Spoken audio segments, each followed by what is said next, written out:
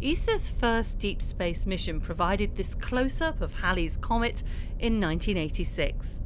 It was confirmed as a primitive remnant of our solar system, billions of years old, by the Giotto spacecraft launched from Kourou a year earlier. But in Switzerland at the University of Bern, comets can be found much closer to home. So now we're going to go down into the labs downstairs and we're going to make ourselves a comet. There are millions of comets beyond Pluto, and though not all the same, they share similar ingredients: water ice, frozen gases and dust. So to cook a comet, it's a simple recipe. First of all, we need to create a sort of a liquid, and so we're mixing our 50% of our comet, that is this water ice, we're mixing it now with a little bit of liquid nitrogen, and we're using here carbon black. It's finely divided carbon particles. And now we do some comet cooking. Well, the liquid nitrogen is currently sitting at around minus 200 degrees centigrade, and that's keeping the water ice from evaporating and keeping it from sticking together. What we now do is that we tip the mixture into a sort of a mold, and that is a fake comet, ready for experimental studies. At the University of Bern, the fake comet is about to go under scrutiny. So we're taking this particular sample and we're going to test it, put it and simulate as if it were in space. Scientists can use their readings to help interpret data from ESA's latest comet chaser, the Rosetta mission.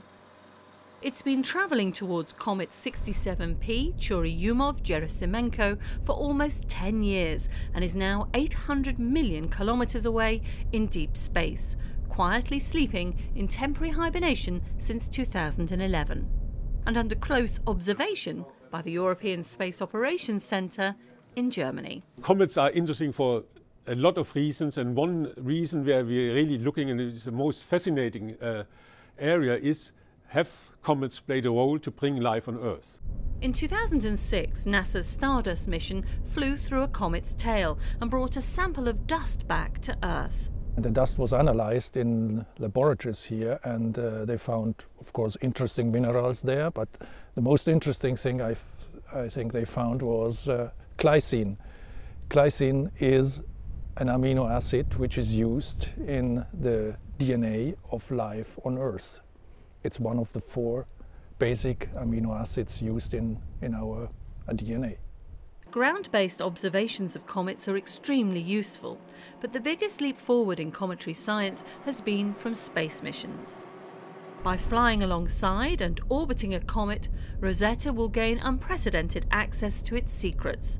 And in November, the spacecraft's Philae lander will become the first ever probe to land on a comet. We have an idea how a comet works, but the details are missing, and that we can study with Rosetta. This is one thing. Now, the other hope, and this is also what I believe is the most important point, is if we can really study in situ the composition of a comet. With the instruments we are putting there, they are really very sophisticated. We will get really in detail the molecular composition. We know which elements are there. We will measure the isotopic ratios, and that gives us a lot of information about the evolution history of that comet. Rosetta could provide crucial information about the origins of life on Earth, but also the question of whether water was brought here by comets. That's the big revolution. We can get close to comets and now land on one. And if everything goes well, it'll be an enchanting spectacle for several months. It'll reveal at close quarters what a comet is really like. Rosetta will shine a bright light on cometary science as our history of chasing comets enters a new and exciting phase.